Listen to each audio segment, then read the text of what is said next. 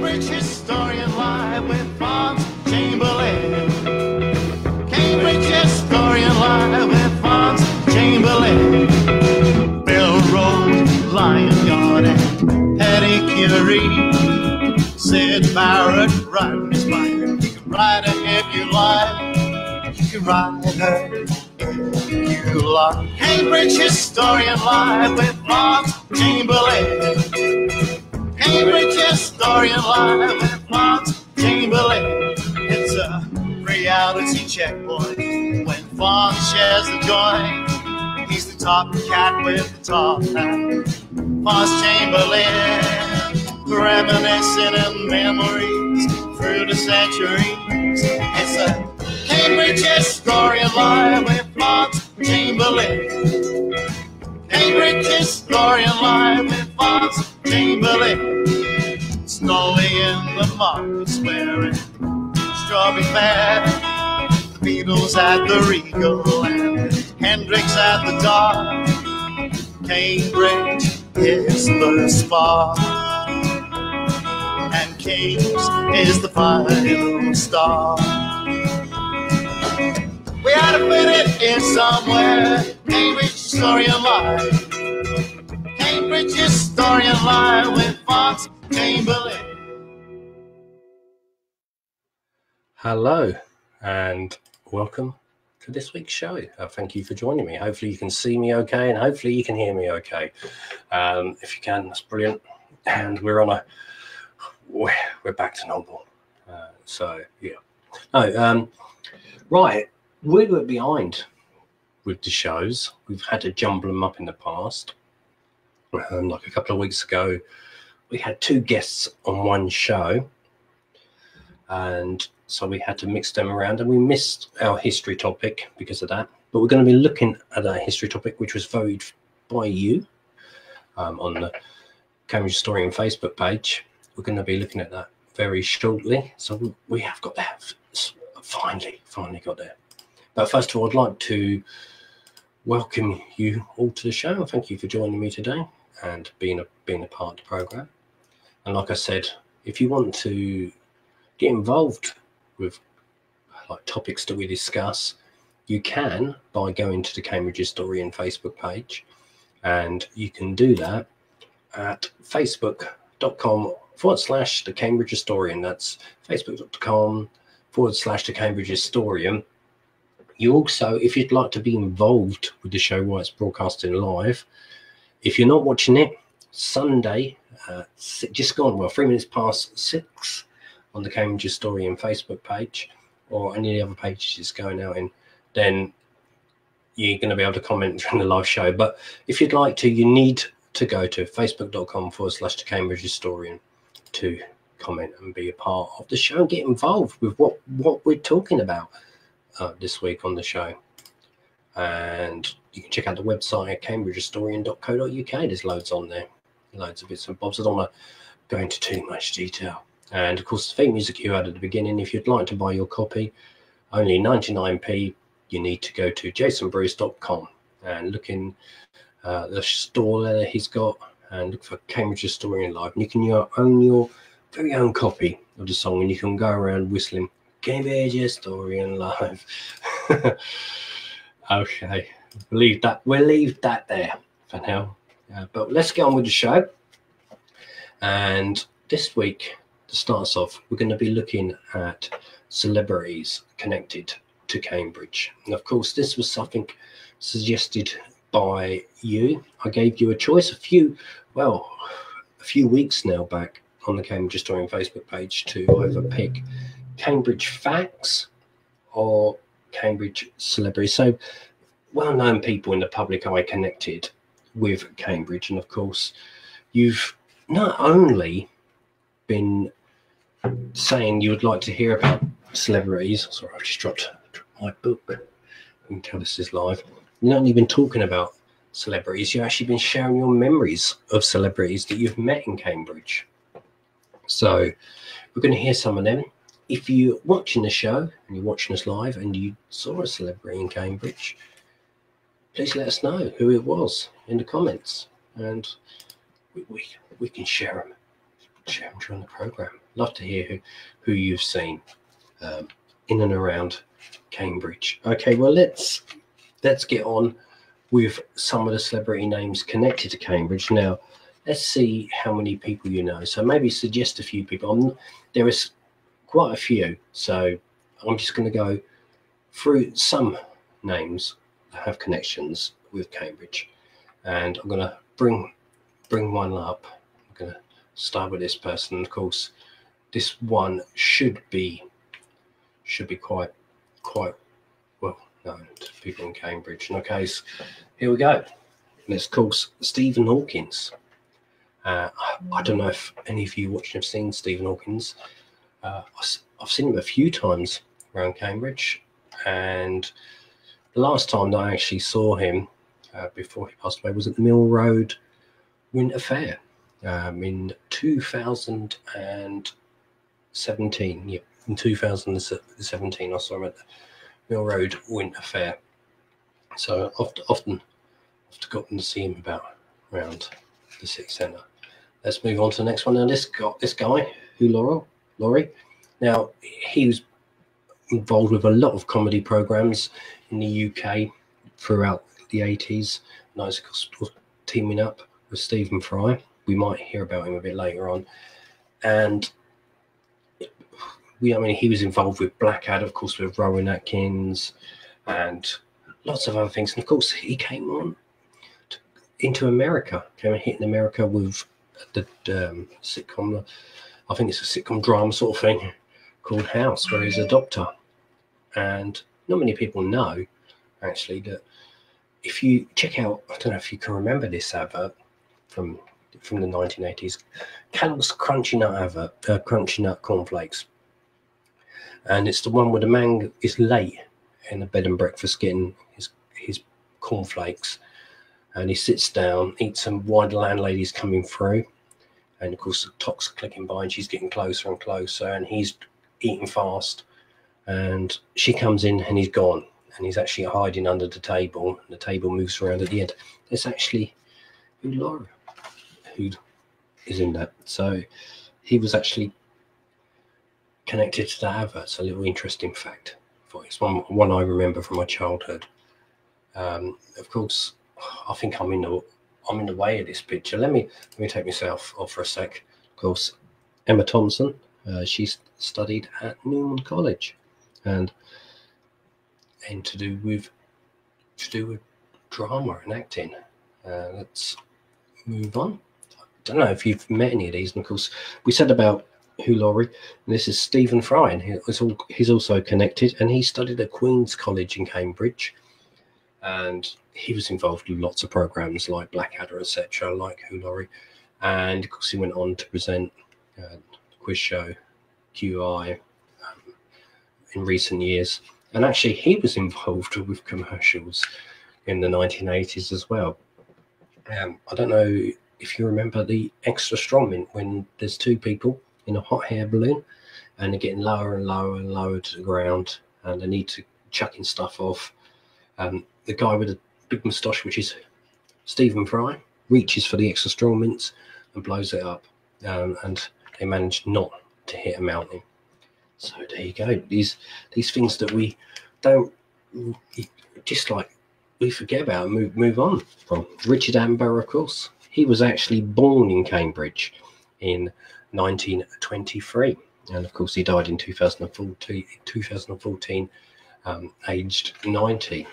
And of course he's connected with lots of films, and recently I think it's the Jurassic Park series, Jurassic World, I think, and he's been involved with that. Let's move on. And this is, of course, Ian McKellar. He has connections within Cambridge, and this lady here, she grew up as a child in Cambridge. This is Olivia Newton-John. Of course, she's famous for mostly remembered for Grease. I was trying to think of the film then. Grease with John Travolta, and she, of course, later emigrated as a child to Australia. And not many people realise that actually, as a young child, she was from Cambridge. Who's next? Warwick Davis. Of course, he's famous for Star Wars films and recently in lots of quiz shows on TV. And he didn't live in Cambridge City Centre. He lived in part of Cambridgeshire. He lived in Peterborough. So he lived close to this area. And who else we got? Guy Pearce. Now, Guy Pearce, yeah, he was born in Ely, actually, in 1967. So, like Olivia Newton-John, he emigrated to Australia. So he was born in Ely in 1967, and he, of course, hit fame with being in Neighbours. I can't remember who he played. If you know who he played in Neighbours, let me know. Drop us a message in the comments section, and we can bring that up. And he's been in other films. I'm trying to think what films he's been in. He was in the remake of The Time Machine, of course, the H.G. Wells book. The original film came out in the 60s, and he was involved with the remake in recent years. And he's also been in Iron Man 3, I believe. Okay, now this is a person everybody should know the connection to Cambridge with him, and that's called Syd Barrett. Of course, he was the founder of Pink Floyd. He grew up, his family had connections in Cambridge, and in his early days he played in bands such as Jeff Martin and the Mottos, and he played really small gigs, mainly covers of like people like Eddie Cochran and songs like that. And he played small gigs, including school halls back in them days. And of course, he progressed and of course founded Pink Floyd. And of course, due to issues within his life, he left Pink Floyd and came back to live in Cambridge, where he wanted to live a quiet life and out of the public eye, really. And he would often be seen riding around on his bike. I think on a few occasions, more than once, see him around Cambridge. The sort of thing that he wanted to be left alone, basically. And sadly, there is a lot of videos and stuff on the internet where people follow him around. There's one terrible one on YouTube where he's coming out of a shop and it's all in slow motion and then walking. It's terrible. But when I saw him, I just let him get on and do his thing, because that's what he wanted to do. But yeah, he has connections within Cambridge. And moving on to the next one, Douglas Adams. Of course, he was a writer of the Hitchhiker's Guide to the Galaxy trilogy of 5 books. I think it's 5 books. And he was studied in Cambridge, and he actually, in his books, used the connection of Cambridge in his books. He also was a script editor of TV series Doctor Who, and a script that he wrote for Doctor Who was meant to end the 1979 series after this, round it off, and it would have been the last one actually that would see the original Tom Baker, and before the whole new complete change into 1980s happened. But due to strikes, only the location filming was done in Cambridge and some of the studios. And over the years, there's been releases where it's been reconstructed and re-edited and all kinds of things. And in recent years, it's been the final scenes to make one story. It's been animated and now available in full, I suppose, thanks to the animation, of course. And some was filmed around Cambridge in the 1970s, and of course that's his connection as well. And he uses a lot of locations, and he creates the fictional college, St. Ked's College, which Emmanuel College is used for that. So if you're ever down St. Andrew Street, near Emmanuel College, that's the college it was made. That was the college that was used and stood in as St Ked's College. There is no St Ked's College in Cambridge. It's just a fictional one by Douglas Adams. Okay, moving on. This guy also connected to Pink Floyd, like Syd Barrett. Of course, grew up in Cambridgeshire himself. He took Syd Barrett's place in the band Pink Floyd as the singer when Syd came away from the band, and he, of course, started off small-time bands in Cambridge. A noted one was Joker's Wild, and they played places like the Victoria and the Dorothy Ballroom and places like that in his early days. And a lot of their stuff was cover stuff. I know that they did cut a record with limited print with covers a lot of Frankie Valli and the Four Seasons stuff. But there you go. Let's bring me back up. So there's some famous names connected to Cambridge. I don't know how many you know. Maybe you've seen some. But if you have seen a celebrity in Cambridge and you want to mention it, please do. You need to go to the Cambridge Historian Facebook page if you're watching live, and go to facebook.com/the Cambridge Historian. Put that back up. It disappeared really quick there. Facebook.com/the Cambridge Historian, and leave your story in the comments section. There we go. Okay, what about? You've also, like I said, for those over the weeks leading up to this, of course, we're a little bit behind with bringing all this up, and a lot of you have been mentioning celebrities and well-known people that you've seen in and around Cambridge, and let me know. And I want to share. So I've written all these down in my little kind of glittery notebook.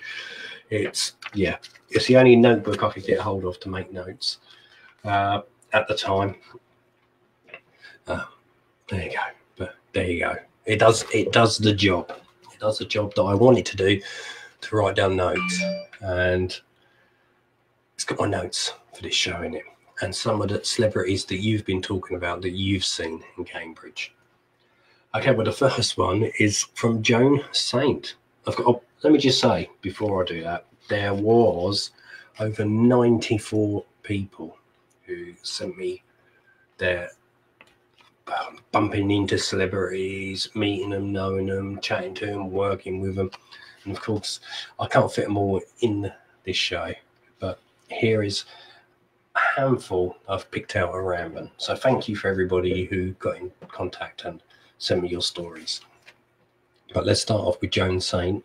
And she said that she met Sheila Hancock and John Fore in Cambridge. Of course, he's more known with Inspector Morse. Used to do with Oxford. So, hey, John Fore in Cambridge. Got another one here by Diana Kemp. I met a famous actress who she won't name, but it's an interesting story, this, because she was caught in a store that Diana worked at shoplifting. Ooh. She was staying at the Art Theatre. No, she was starring, not staying. She was probably staying in the police cell that night, but she was starring at the Arts Theatre at the time. Hopefully she got to a performance still. So, wow. Celebrity in Cambridge stealing from a shop. Okay, Felicity Collins says Prince Charles, Prince Edward, and Prunella, I don't know to speak properly, Prunella Scales. I do apologise. I bumped into Charles in Market Street, both with umbrellas up, so it must have been a rainy day when she bumped into him. Prunella Scales, I bumped into literally as she walked away from the sausage man van. Signales. I think she means those people who give you hot dog sausages around town, and was with her having a lunch. And of course, Prince Edward cycled past me in Jesus Lane. Thank you for that. Alistair Birch, he also saw Prince Edward, but a little bit different circumstances, because he rode his bike into him once. That's Prince Edward rode his bike into Alistair Birch and us. Does that mean a celebrity in Cambridge count? I think so. he threw himself upon you. Well, threw himself off his bike upon you. Dear. John Tompkins said, I used to do work for Clive James. Dated Rod Stewart's niece. Hey, and he said he's got a picture of him and Rod Stewart somewhere. I'd love to see that. So he dated Rod Stewart's niece. Lloyd Mann said he met Robson Green, of course, probably filming Grantchester. Valerie Keaton-Zink met a lot of singing artists, including Adam Faith in Cambridge. Of course, a lot of music artists of the 60s and 70s did perform in Cambridge, just to name a few. Oh, let's think. The Beatles, they did the Regal twice in 63, 19th of March and 26th of November. You had The Who, the Rolling Stones, loads of people. Hendrix did Dorothy Ballroom in 67, in February 67. So you could go on. You could go on what is. So she got to meet lots of different bands. I think that's Dawn Paslonen. I do apologise if I said your name. It's the way I've written it down in my notebook. I do apologise if I've said it wrong. I said she met Timmy Mallet in Cambridge. You know, Timmy Mallet of Mallet's Mallet. And you remember that as a kid, like Whack-A-Day and all that.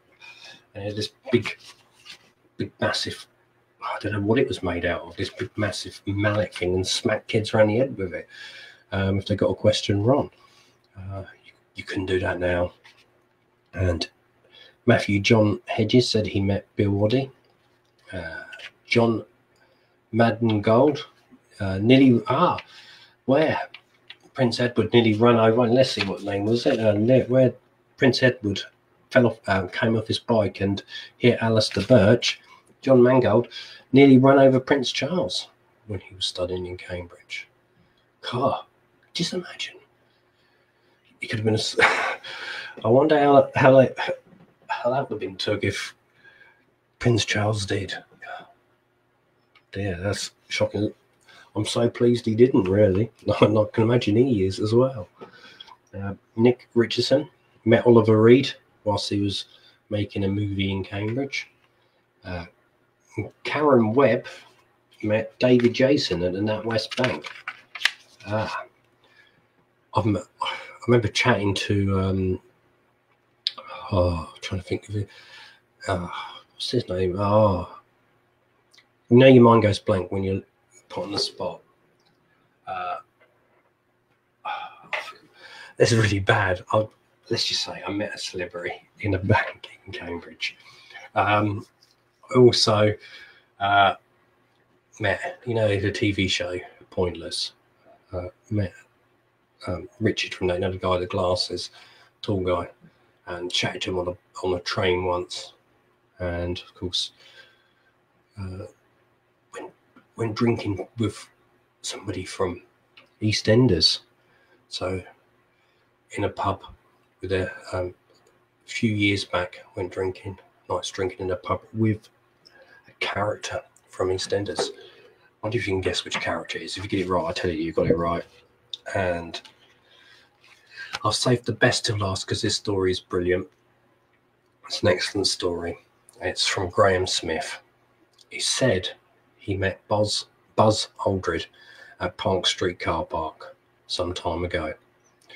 He asked Graham for directions to Bedford, and it's got here. I thought, that's good. You can't find your way. Sorry, I've got to read this. Misreading it. Right, let's start again. Right. Buzz Aldred at Park Street car park some time ago. He asked Graham for directions to Bedford. But Graham thought, that's good. You can find your way to the moon, but you can't find your way to Bedford. There you go. That's the story. I was reading one line ahead and completely messed myself up. Hopefully it's still a good story. So yeah, there's some of the stories. So thank you getting in contact and sharing your celebrity stories. And of course, there's some names there. There's many more. If I've missed any, just get in touch. Let me know who I've missed, and we'll put them on. We'll put them on the list. But you asked for me to chat about celebrities in Cambridge, and finally got through to it on this show. Okay, fingers crossed. Hopefully, if technology works and goes the right way.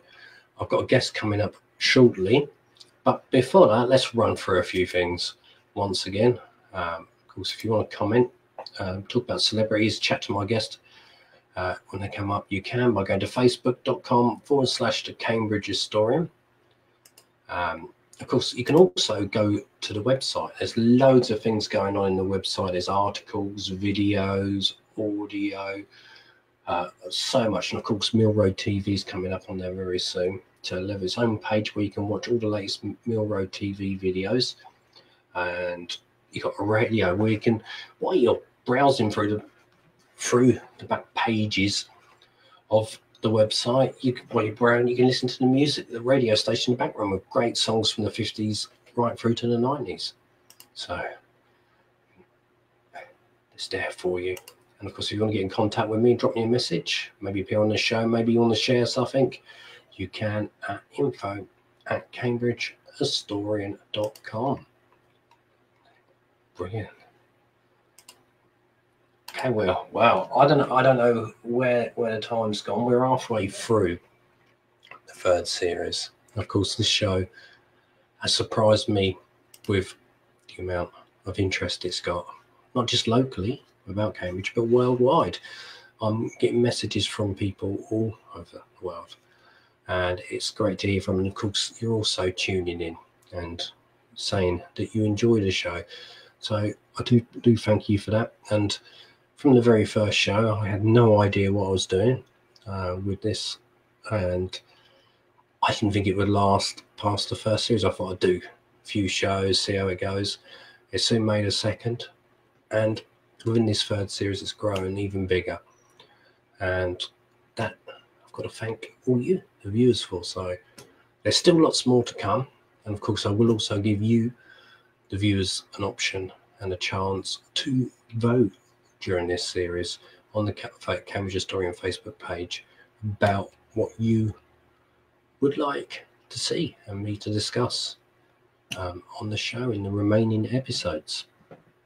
Of course, fingers crossed, if we're in the full series, when it comes along, we're going to have a complete new look and really push the show that little bit further in the full series.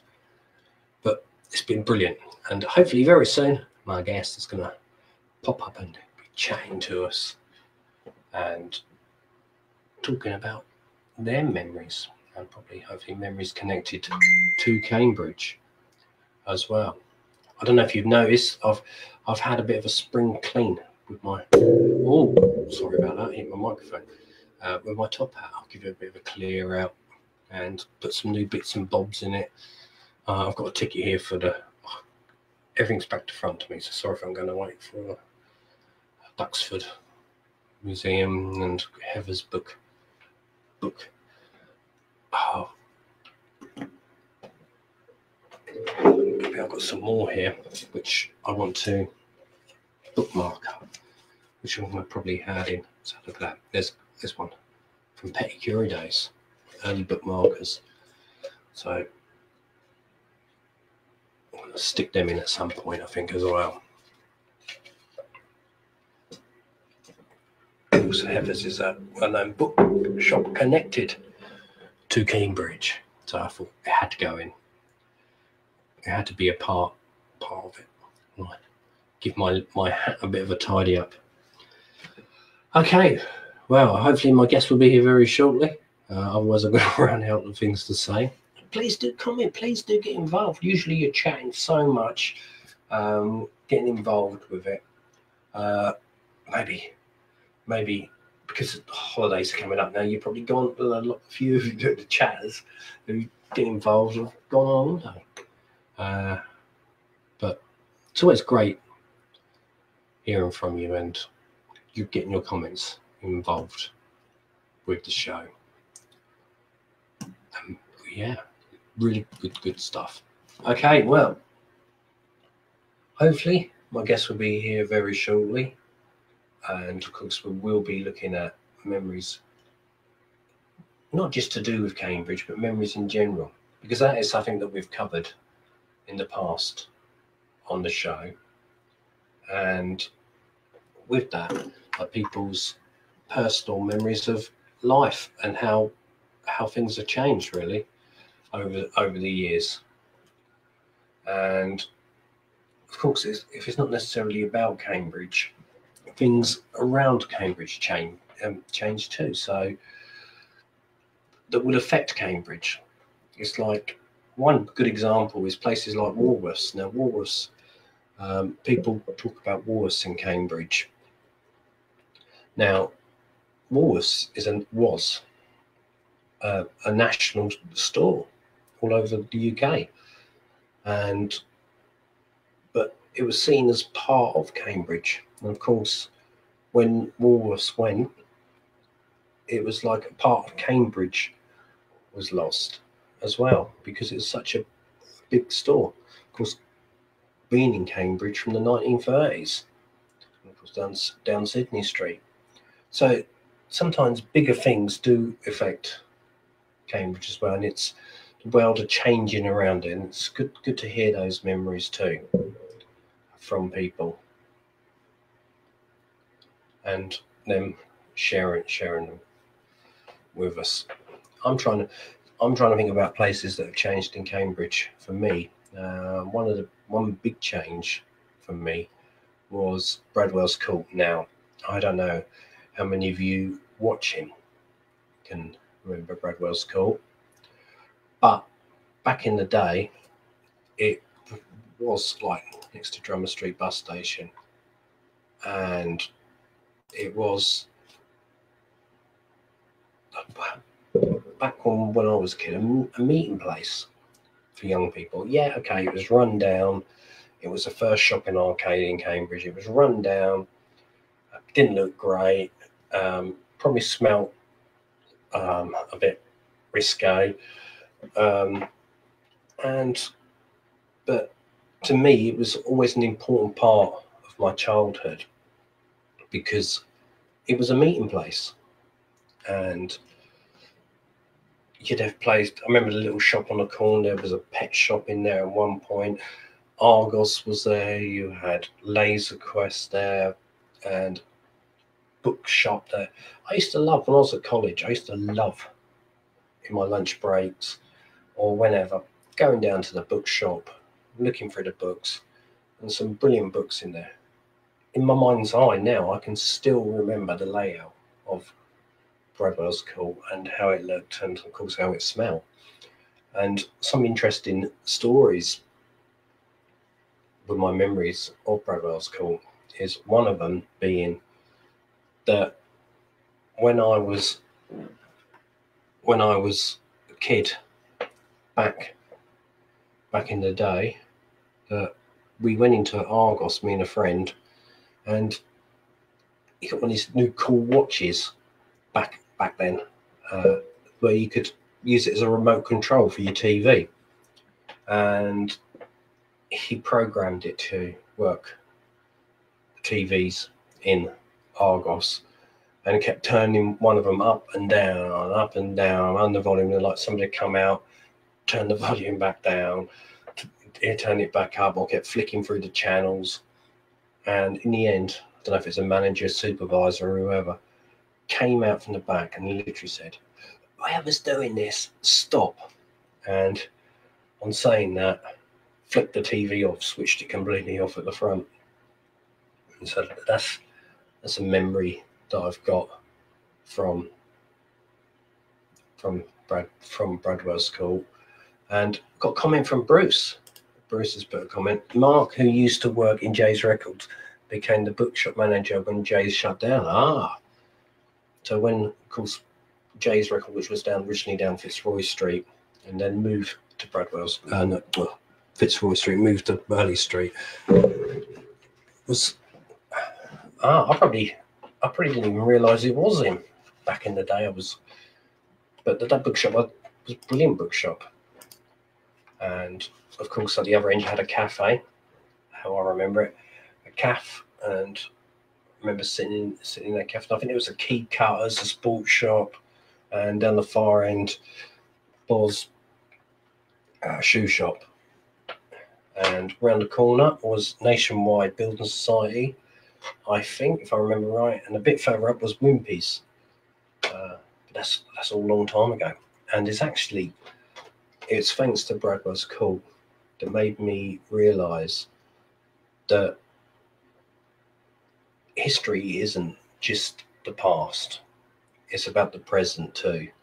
So when you're looking at history, a lot of people think, oh, it's just old photos and you're talking about the past and things that happen. But then you've got to remember, how did those photos from the past get there? How did they come a part of it all? Well, it's somebody who went out way back when and took these photos when it was the present day.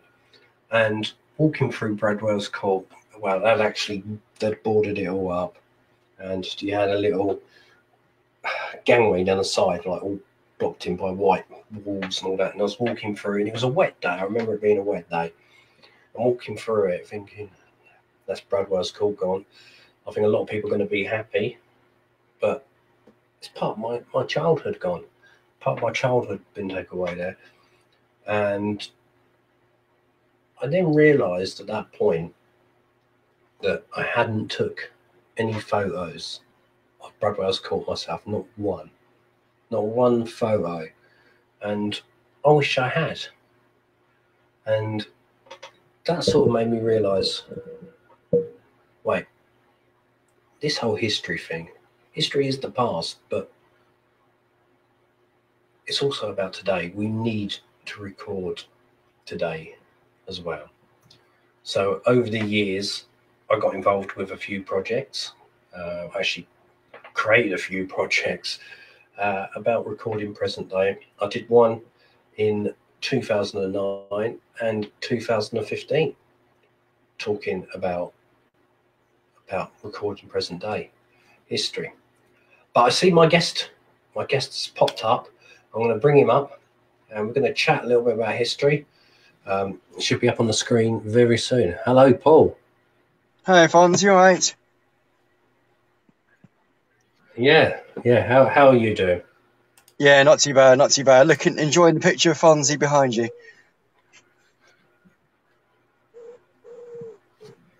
Can I get you to log out and log back in, because I can't quite hear you. You keep breaking up. If you log back out and log back in, and then we'll go from there. Should be all right then. Brilliant stuff. That's our guest, Paul Hendersby. Of course, I know him. I worked with him many years on and off in radio. So we've worked on a few radio stations together, and we haven't chatted just recently. So it'd be good to hear his memories of Cambridge and memories in general as well. So he'll be back up in a moment. Yeah, but as I was saying about Bradwell's Court, I've realised that actually it's not just about the past, it's about the present day as well.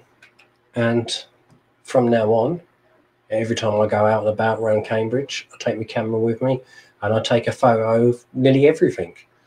I must have a massive collection of present day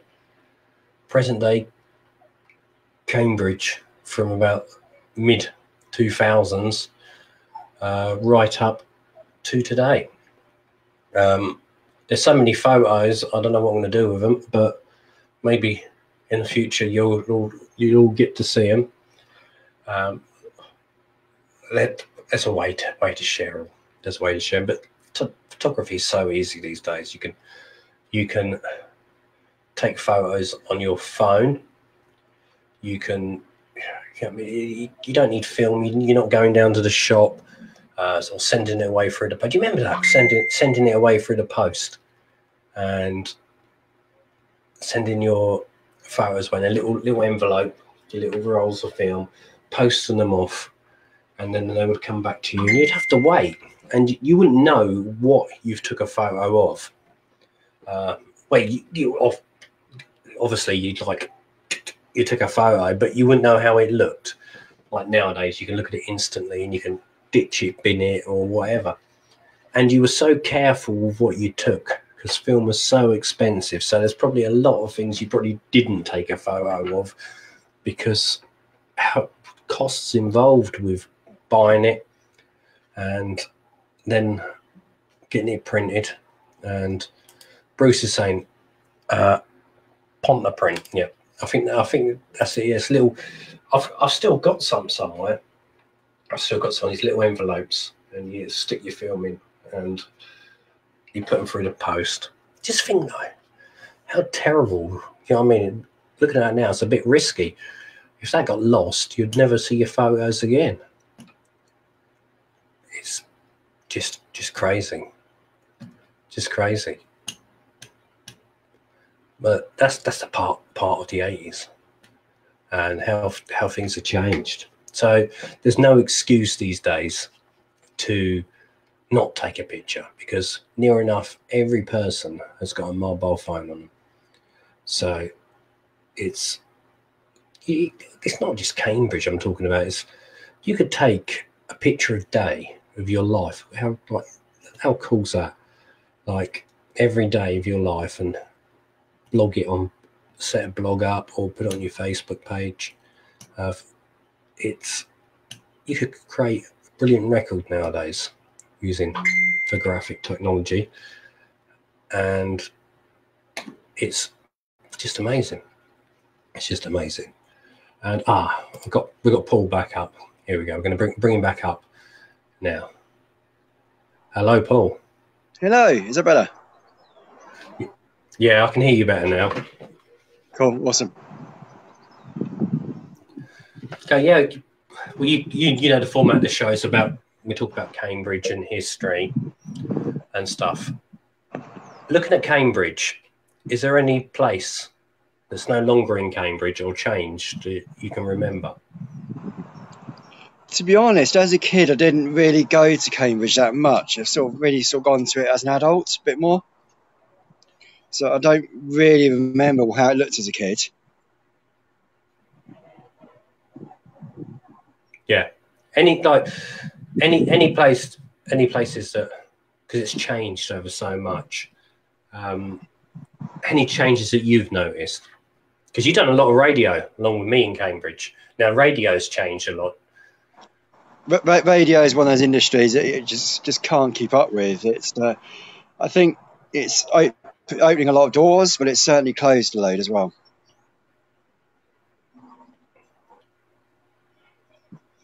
Yeah, I think it's quite sad. Same as with this. Yeah, well, same as this. Internet is opening the door for a lot more people. With radio, people from home like me presenting a show from my office, going across the world. Do you think that's a good idea for radio? Is it opening a lot of doors for new talent, do you feel? I think so. I certainly agree. I certainly think that it's got a whole new audience, and I certainly think it's the way it's going to go. A lot of the trouble with a lot of these FM stations now, they're getting too robotic. People, and with obviously one of the biggest radio groups in the country recently, there's been a lot of upset, a lot of online interaction, a lot of people really upset by the move and the decisions, and it has caused a lot of people to turn off and change stations. Me specific. I personally had a lot. Yeah, but they seem to be all being, like you were saying, all brought up by the big names, and they're all coming generic. There's no individuality. So I suppose the internet is opening that door up for individuality. Oh yeah, definitely. And community radio is the way it's going to go forward. It's opened a lot of doors for community radio and smaller stations. And smaller stations that were struggling before have now got a foot in the door or going to excel going forward. Yeah, definitely. Looking at it as well, you're not just talking about radio, TV. Like me, you could probably remember 3 or 4 TV channels, and we had to watch TV live, and it's amazing. We got like digital TV, we've got loads of channels, and we can watch stuff online on demand. It's certainly a changing world. And Definitely, it's happened so quick. It has happened very quick. But Sorry, say it again. I was going to say it has happened very quick. But is it a world that is going to become too scary? Is technology going to take over? Because there's places now where it already is. Supermarkets are a prime example. I don't like going into supermarkets with these self-service tills. Yeah, I tell you what I find, especially in Tesco's, I like, you know, the little guns that they've got. I like going around with a gun and pretending I'm shooting everybody. But you know that's me, and I'm completely nuts, and I do things like that. But when it comes to going to the till, I always get stopped for a check, and they go through all your stuff, and you feel like, even though you're not, you feel like some kind of criminal because they're searching through your stuff. And how do you feel about that? Yeah, I agree with you there. It's like when I go the way forward, or would you rather just stick it for a normal till? I guess I'm a bit old school in a way. I just want to deal with a person. It's the same in a bank now, where they just pounce on you at the door and say, "What can I help you with today?" I said, "I'd like to speak to a person," and it's just, I don't agree with it. I think it's certainly putting people out of jobs, but I don't know. I think it's a very grey area, to be honest. Very grey area. Yeah, no, I totally get what you mean, because a lot of things now, I do get frustrated with a lot of things.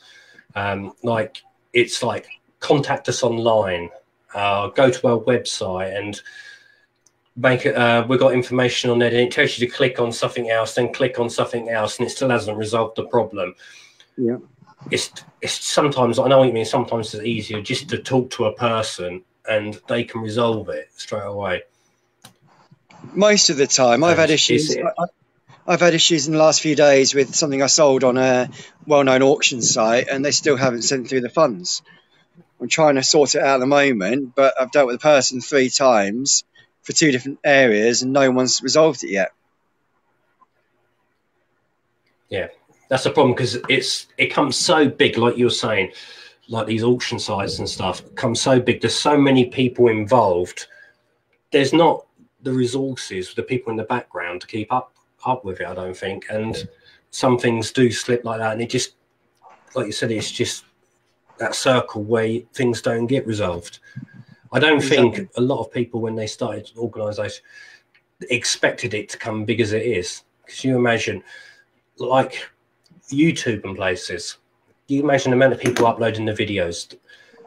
It takes a lot of people to double check everything and all that. Oh, so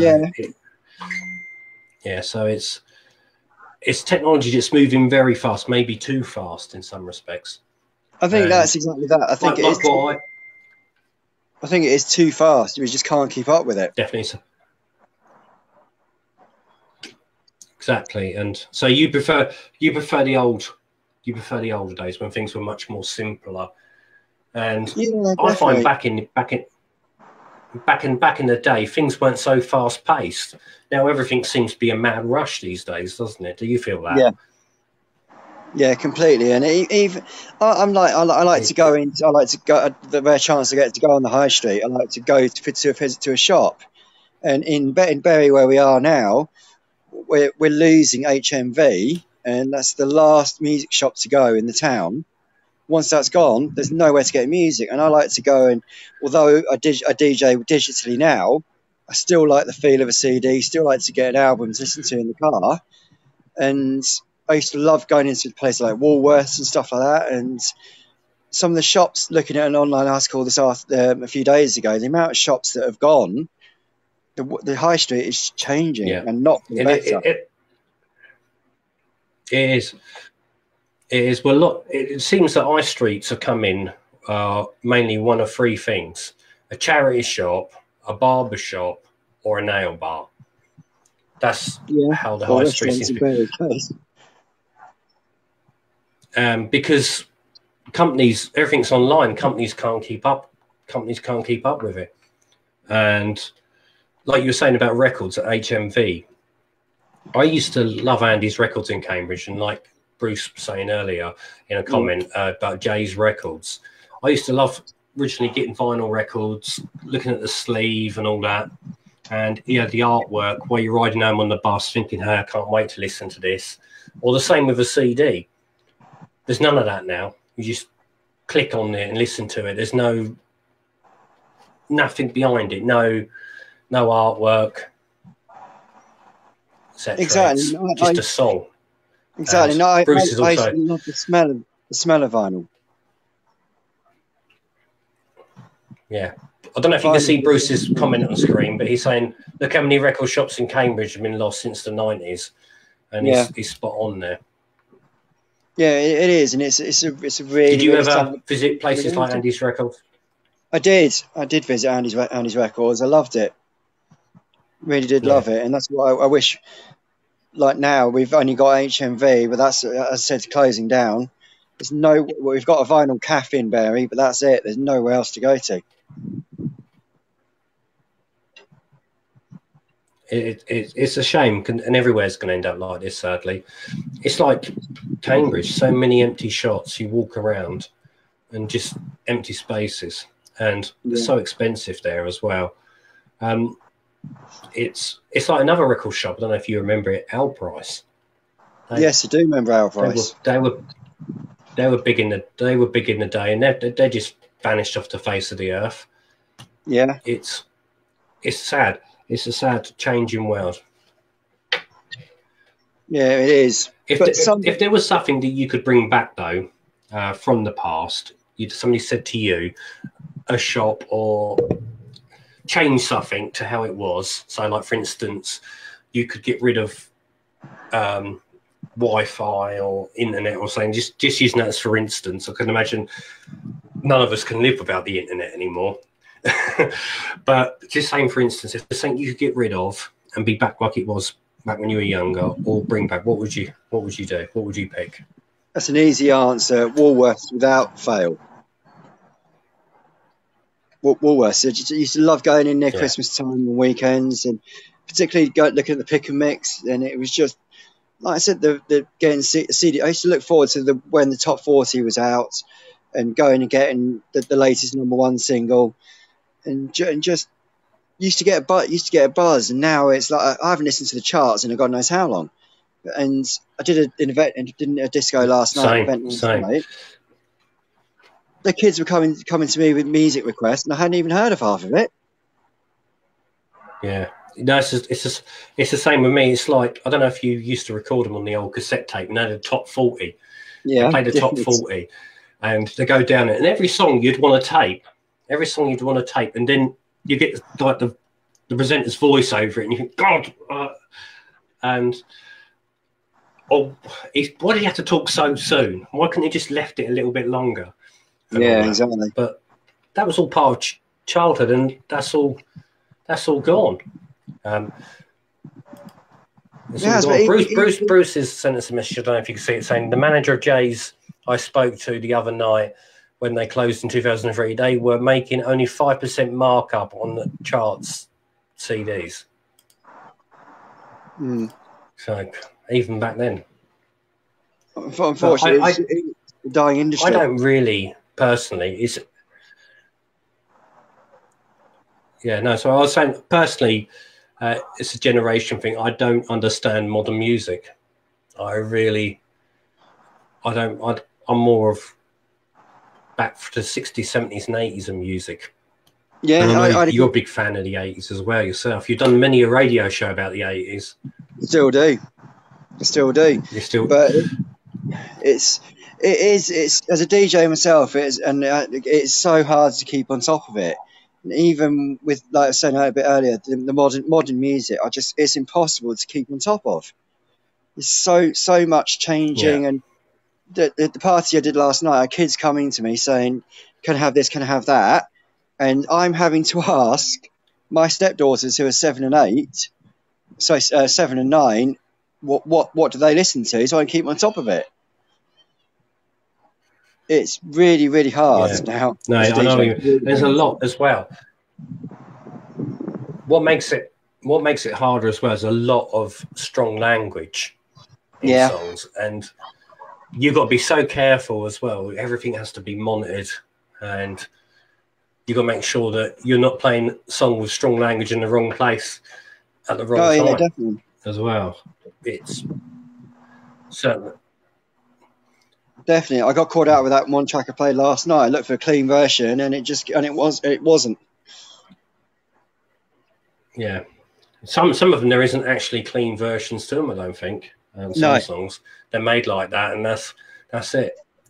Yeah, exactly. Saying that though, talking about your radio show, because we're running out of time, coming to the end of the show. Sure.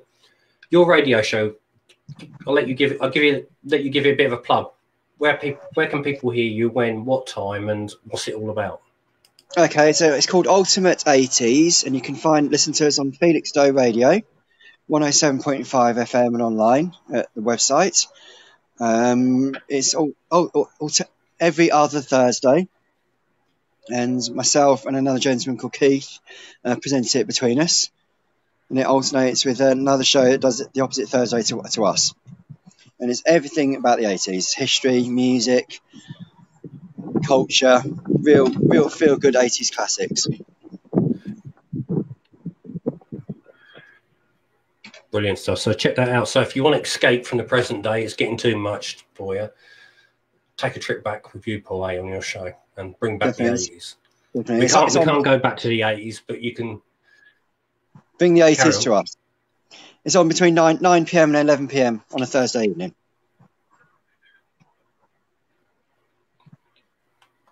Brilliant. So 9 p.m. to 11 p.m. on a Thursday, Felixstowe Radio. If you want to escape from the present day and get back to the 80s, ever listen to you. Brilliant stuff. It's great chatting to you and catching up with you. Good to see you again. Good to see you again. Thanks for coming on the show. No problem. And I'll speak to you soon. Take care. Talk to you soon. And you. Yeah, bye. Brilliant stuff. That was great catching up with Paul, and of course him sharing his memories as well. And yeah, give him a listen, people. Felixstowe Radio, I think he said every other Thursday between between 9 and 11. Take a trip back to the 80s. Great guy. I've known him for a very long time, and like we've worked on and off of radio, and he's still involved with the radio side, and that's what he's good at, and he enjoys it, and can definitely guarantee some great tunes from him from the 80s. So give him a check out. Well, that's the end of the show. Yeah, it's been great being back here with you. And of course, we'll be back next week. I'm going to put something up on Facebook, on the Facebook page, which is at facebook.com/The Cambridge Historian, with what you can vote for, what you would like to see in the next show. So you get two choices. You vote, you pick, and then I will chat about it. And while we're away, check out the website at cambridgehistorian.co.uk. That's cambridgehistorian.co.uk. And if you want more information or anything, just drop me a message, memories about Cambridge, whatever, photos or something you want to share on the show, do so. I'd love to hear from you. And you can by going to info@cambridgehistorian.com. That's info@cambridgehistorian.com. And we've got the brilliant theme tune coming up very soon to the show, of course, put together, sung by Jason Bruce. If you like it and you want to keep singing along through the week to it, you can by getting hold of your own copy at jasonbruce.com, going to his store on there and looking for Cambridge Historian Live. It's only 99p. It's only 99p, people. But until next time, I'd like to thank you all. Thank you for watching. Thank you for Paul for being my guest. And thank you for getting involved. And of course, especially Bruce, a regular viewer with us. So until next time, Take care.